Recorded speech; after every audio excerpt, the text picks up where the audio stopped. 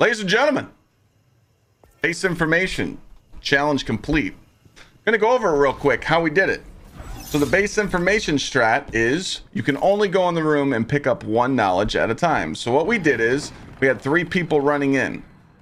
2 people could run in, pick up theirs, come out while their teammate sits out here and then goes in behind them. I was standing out here as a backup just in case if they needed help, but they didn't really need that 4th person.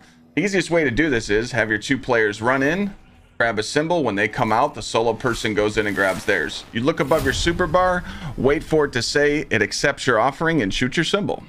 Rinse and repeat each floor.